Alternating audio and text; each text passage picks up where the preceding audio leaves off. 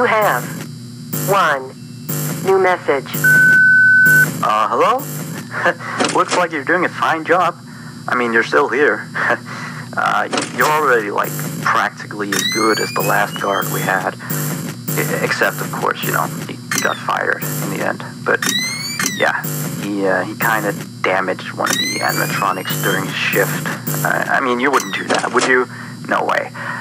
I guess he went a little crazy, being alone in the dark each night. You know that character that the kids can draw on, Blank, I think?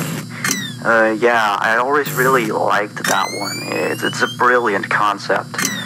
Yeah, his suit is made out of some special plastic stuff, I think, that the kids can come in and, grab a crayon and start drawing on his head or his arms. Some of the others here think that he looks a bit scary after that whole security guard thing. We tried our best to fix him, but parts of him, like his left hand and the back of his head, are still missing. But the kids don't really seem to mind it, so it's not a major issue. Yeah, from what we can tell, his head got a real beating, so he might act a little strange.